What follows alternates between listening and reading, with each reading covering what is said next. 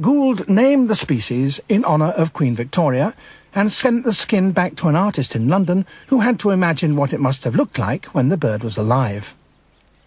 The finished drawing was to be reproduced by the recently invented process of lithography. First, a draftsman copied it onto a block of fine-grained limestone using a wax pencil.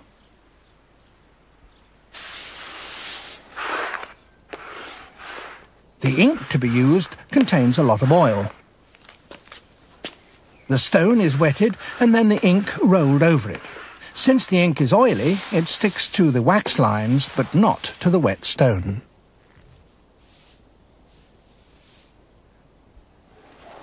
The stone is fanned to dry off the water.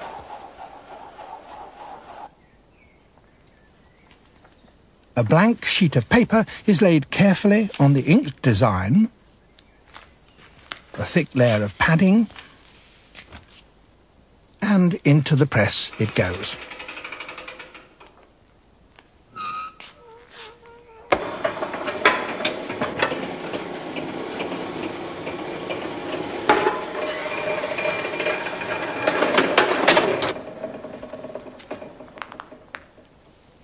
The black and white print was then coloured by hand, with, once again, the original drawing as guide. The colours had to be built up in several stages, one at a time. Often the work was done by whole teams of women, each painter having her own part of the design as her speciality.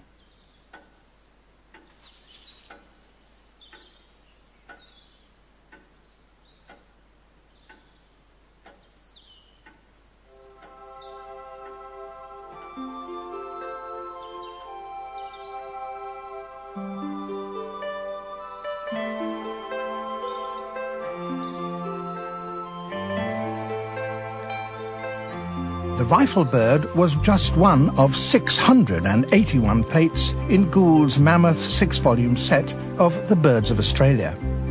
He followed that with other huge works, including The Birds of New Guinea, in which some of his most famous plates appeared, including the first drawings of several species of that spectacular family on which today Bill Cooper is such an expert, the birds of paradise.